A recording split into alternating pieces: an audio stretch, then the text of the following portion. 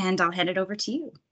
Well, thanks very much, Christine, for that introduction, and thanks to you and the other organizers of NavHub for the invitation to present.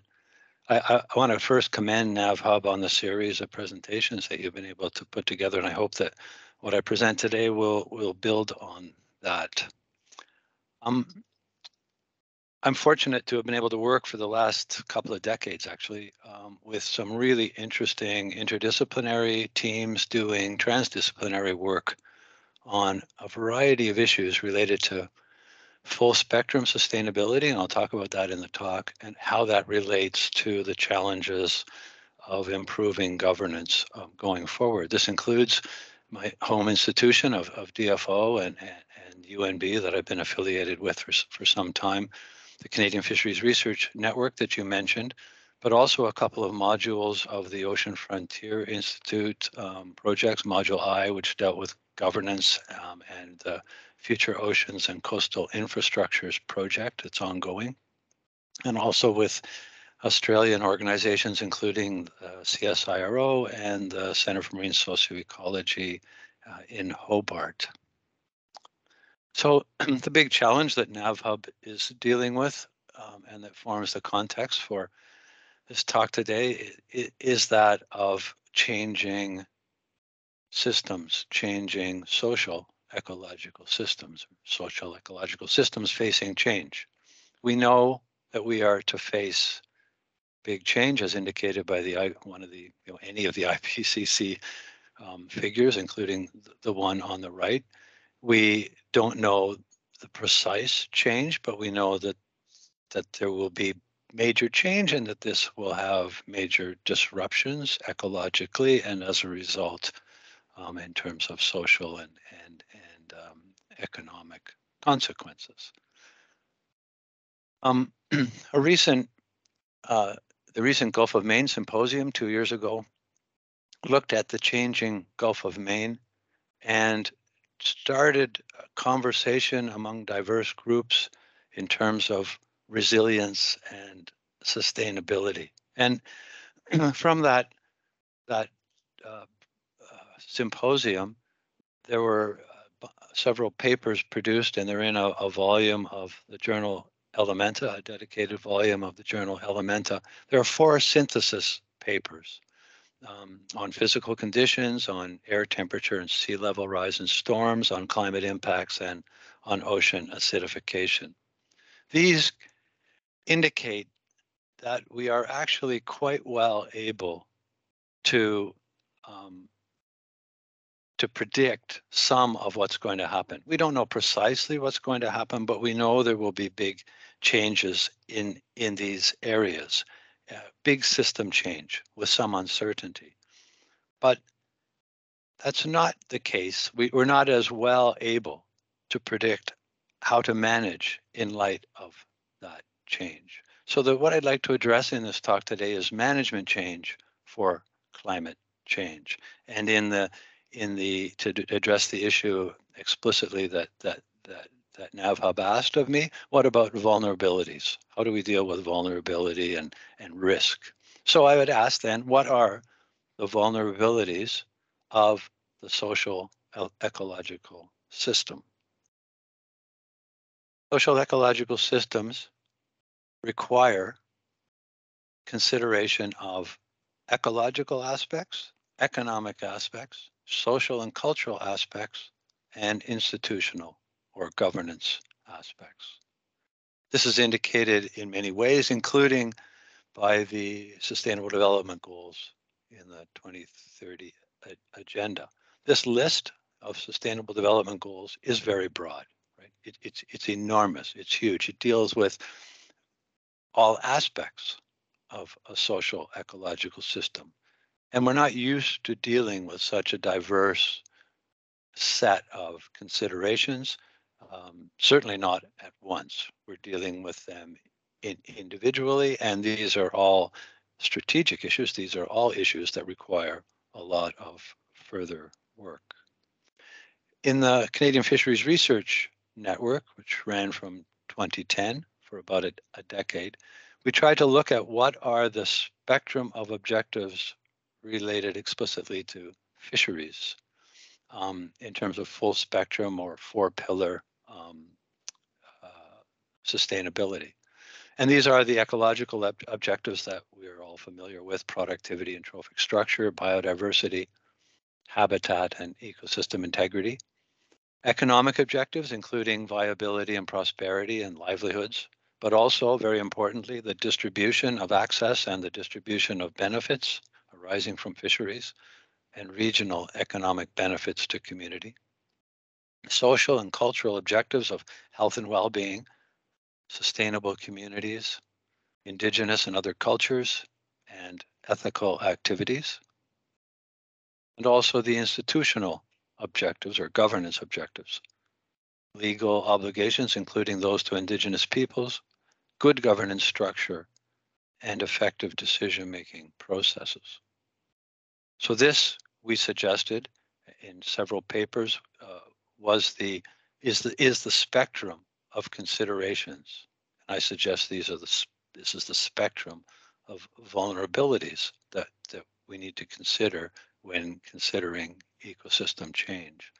I'm pleased that this spectrum has been picked up and is being advanced in several areas, including in our region, in Maritimes region, by an initiative, an EBM initiative, ecosystem-based management initiative, led by Alida Bundy and Max Westhead.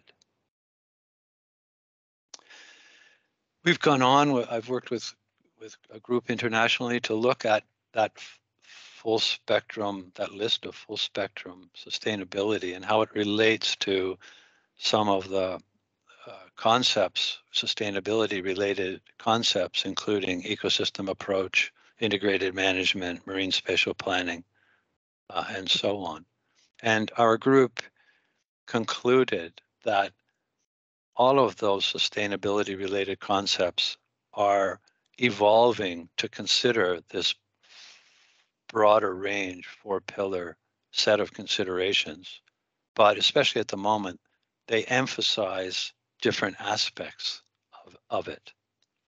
And as a result, we should be using these concepts in a complementary way, borrowing from the various concepts to have a quilt, if you like, of sustainable ocean governance. But the point here is that the concepts are evolving to include that list or some variation of that list of considerations that I mentioned. In the same way, we see convergence in Canadian legislation towards full spectrum sustainability. The revisions to the Fisheries Act and the Environmental Assessment Act make them more holistic and more in line with the visions of the Oceans Act and the Sustainable Development Act. So we're seeing evidence in many ways of the movement towards this broader spectrum of considerations. So with that in mind, how does management have to change? In this very old paper, I just shocked myself to realize it was 25 years ago that we worked on this. Dan Lane and I looked at the current decision making in fisheries. And we concluded that it's linear, that we tend to create stock assessment information, fishery science information in a peer-reviewed process, and that becomes public biological advice that goes to decision makers who then are considering other considerations, economic and social aspects. They're also considering interest groups and the input from advisory committees and lobbying and so on, and that results in decisions regarding harvest limits that are then implemented. It's a linear process, and we proposed at the time that it should be a more circular process in which the biological, social, economic, operational, and other aspects of the fishery system are put together in management scenarios, advice alternatives, and that there's a risk assessment included with that, and that decision makers work in a risk management way to action decisions for management, and that there's feedback and monitoring of this. So, and this borrows from the principles of management science that Dan Lane was well rooted in, and that I've become more enlightened to since. And it's it still holds true today. I think that we should be working on alternatives, advice alternatives that have risk assessment built into them, and span the spectrum of choices that we might take. Going on to look at shortcomings of management that persist to today. And if you think of management as this series of activities, each with management plans under them, so fisheries management plans for various species in various areas, aquaculture management, transportation management, and so on. I think it's fair to say that there are a few problems with management today. First of all, different authorities are managing different activities in different ways. Secondly, they are using a different and incomplete set of objectives, values, and perspectives. So there's no evaluation of trade-offs or of risk, and there's no evaluation of cumulative effects. That's the cumulative effects of our management, I mean, against some of these objectives. And as a result of this, there's no ability really to deal with climate change or social and economic change. We are managing in a sector-based way. Each activity is managed separately, and as a result, there are several things, these 5 things missing. How could we improve that? Well, working with a group in Australia on integrated management, we've proposed that a logical approach would be to build on the current management we have rather than chuck it out and start afresh, but modify that management in some integrated management initiative that applies some common ecological, economic, social, cultural, and governance objectives to various sector-based plans. Common objectives. Not all objectives would need to be common, but there would be some key common objectives that would allow consideration of trade-offs and would allow performance against cumulative effects, and would give a system level perspective to what is currently a collection of sector-based plans.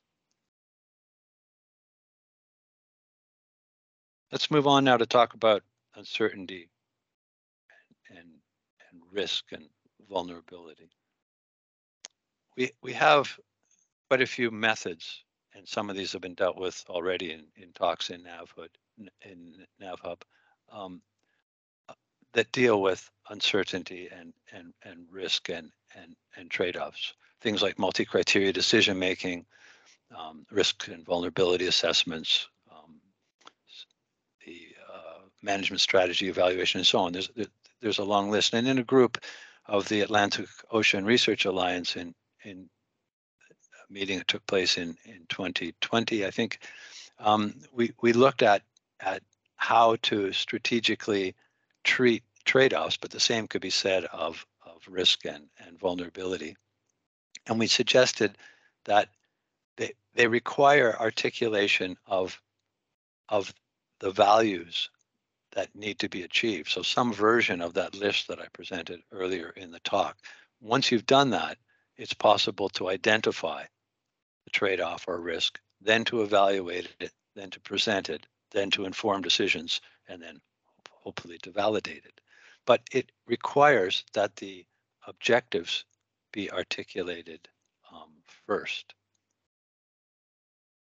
And if you think then about adding to that how we might deal with scenarios against this broad suite of objectives, I think this cartoon is useful, in which there would be management options, management scenarios, ABC in this case, evaluated against ecological, economic, social, cultural, and institutional objectives.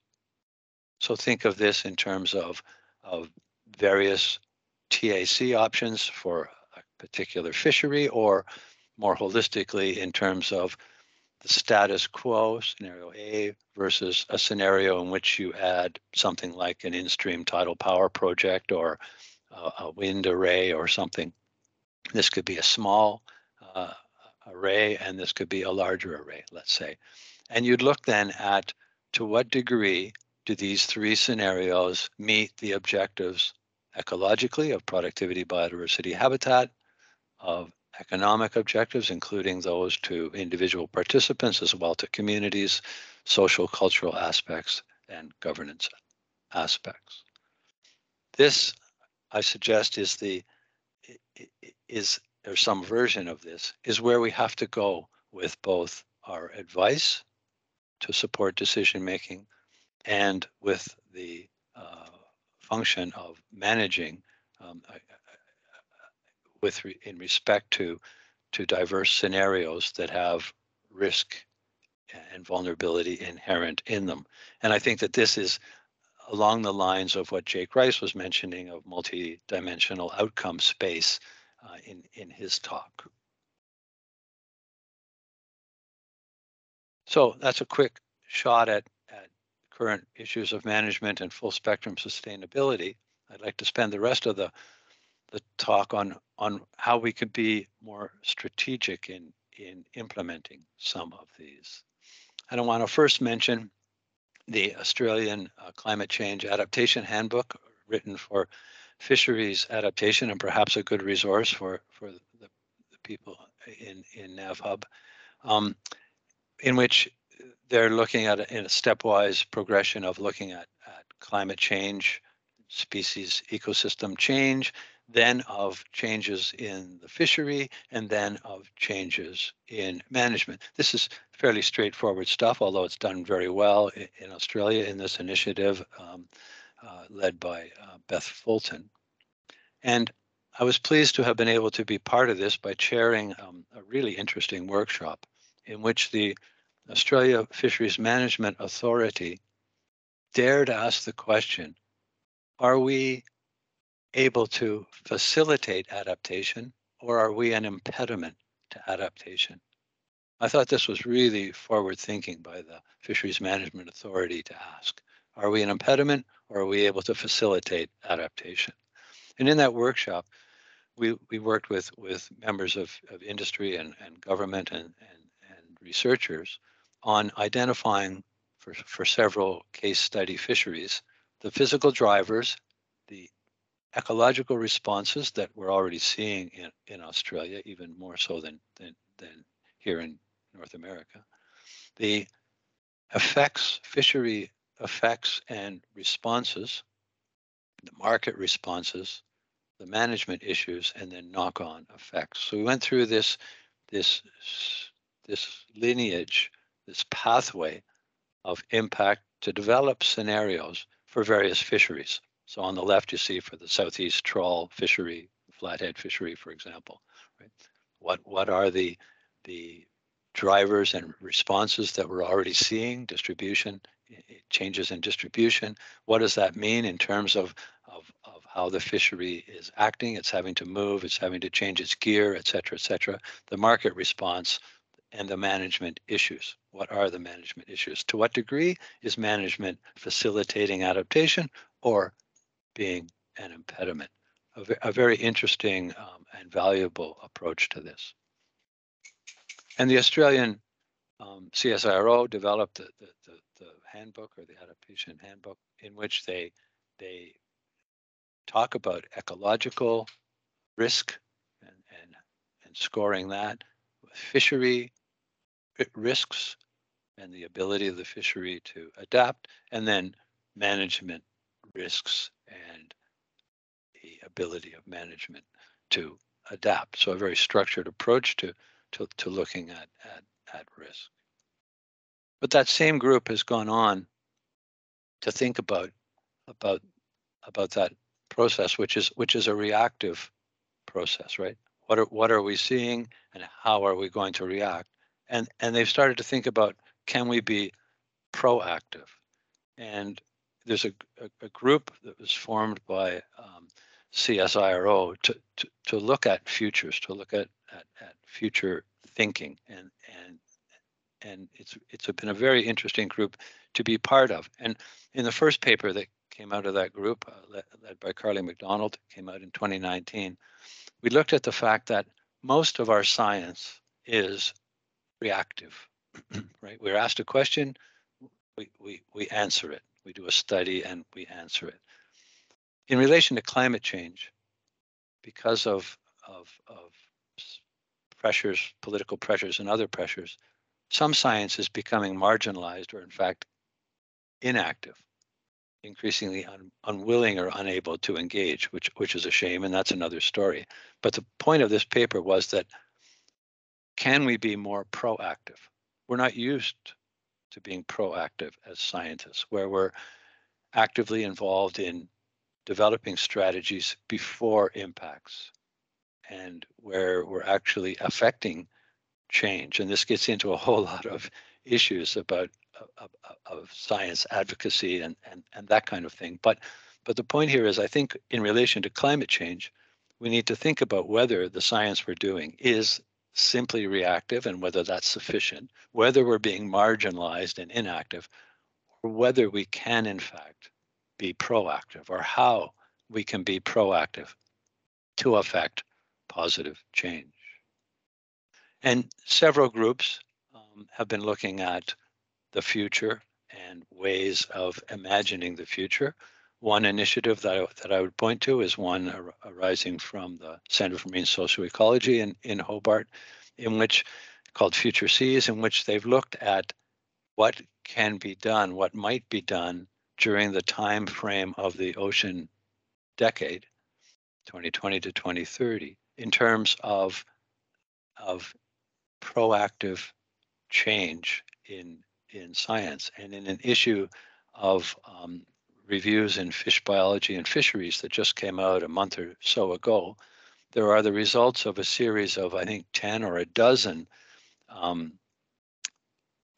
key issues in futures thinking that the group has looked at in terms of what happens if we take a business as usual approach to 2030 versus what might happen if we took a more sustainable strategic approach and change the things that we can change towards 2030, even in a decade. And they looked at the issues of indigenous and traditional peoples' perspectives, food for all, various aspects of pollution in the ocean, and some of the key issues. But the point here is that they formed expert groups and worked over some time to identify scenarios. Business as usual scenario, what would happen if we carried on as we are, versus something more sustainable. And I refer you to that volume, came out in March, I think, of this year. That leads to the issue and the technique of foresighting and planning for better outcomes. Foresighting is a structured process for exploring alternative future states. And I like it because the literature, the limited amount of literature around foresighting to date, recognizes that we might be able to take actions now to put us in a better place in the future. And in a paper that was led by Rachel Kelly, just came out in Marine Policy, we looked at the technique of foresighting, and this figure is from that paper. So in that foresighting, you look at the future in terms of what is possible, the outer circle here, what is plausible, and then within that, what is probable, so that's like the status quo, versus what might be preferable, and what actions might have to be taken to achieve something that is preferable. Two other figures from this paper. On the right, the space of complexity and uncertainty, and how prediction, projection, exploration, and speculation sit on that spectrum of uncertainty and complexity. And also the fact that as we go forward in time, especially in an issue related to climate change and have declining system state, we actually narrow the scope of opportunity to achieve future sustainable outcomes. But at some point then, we can start acting to increase the funnel and have regenerative possibilities if we look forward to preferred outcomes. There's quite a bit more to say about that I can't this morning, but just to put on the table this notion of foresighting as a technique that I think will be very useful in dealing with vulnerabilities and adaptation. And to say that the group has gone on to study the techniques of quantitative foresighting, including a paper that Alistair Hobday led, came out in 2020, in which we did a set of experiments with our group to look at how the group, as a group, was able to get agreement on their notion of when certain issues related to marine resource management and science, for example, would take place. So we canvassed ourselves, experimented on ourselves to say what would be the indicators that something was going to take place, a scenario was going to take place, and when, in what year would we think that might take place? Is it something that's going to happen quickly or something that's going to take longer? How would we know when it was happening? And what was the agreement among a group of 20 or so experts, right? And on the timing of this. And this sort of idea of how well we're able to predict, how tightly can we get agreement from expert groups, or you could think about as even canvassing the general public, and then what would you do about that in terms of foresighting and using it as the basis for decision making. So that work is in its early stages, and it continues. But just to point out that people are working on this sort of thing, which I think is fascinating and really useful. So then the final things that I want to say in this presentation is that it relates to vulnerability risk assessment in social ecological systems, and the fact that it's an interdisciplinary or transdisciplinary issue. That I love this cartoon that is the result of a cartoonist sitting in at a scientific conference and saying that you're talking about the interdisciplinarity and the need for it. The new expert will have diverse disciplines. But of course, we don't create individuals with this diverse set of expertise. Rather, we need teams. We need to put together experts into teams because we have the silos of our organizations and backgrounds and disciplines. And therefore, we need to learn to work in interdisciplinary teams.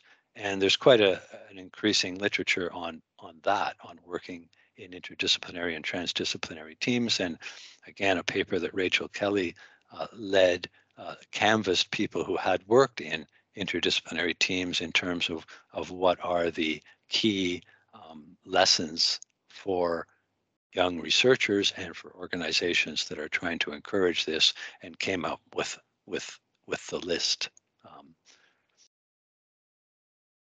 So management change for climate change. I think 5 items that I'd like us to think as takeaway from this talk. First, manage as a social ecological system in which we consider ecological, economic, social, cultural, and governance vulnerabilities and risks.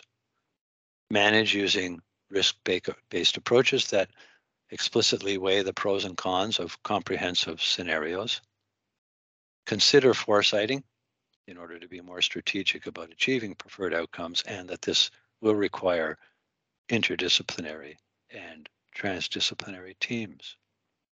And with that, I'll finish by acknowledging and thanking many colleagues who have contributed to the thoughts that I've contained in this presentation and who are listed on the various publications. I hope this has been of use, and I look forward to discussing it with you. Thank you.